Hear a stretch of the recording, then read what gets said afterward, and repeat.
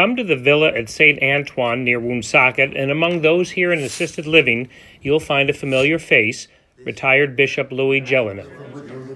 It's good, Bishop. Good morning. How are you today? Well, I'm trying to be good. He lives here in this apartment now on the brink of turning 90 after serving 25 years as head of the Providence Diocese from 1972 to 1997. Remember this day? I do. You know, I met with him about 4 times.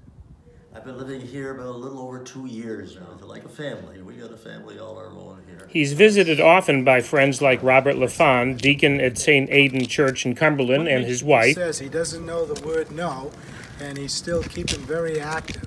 I don't like no. I like to say yes to people. On a daily basis, he touches someone's life. The bishop finds solace often in the St. Antoine Chapel and tries to give solace too. I have no reason to take the collar off, because it's a kind of a door that opens for many people. I'm grateful to God because I never thought I would reach this age.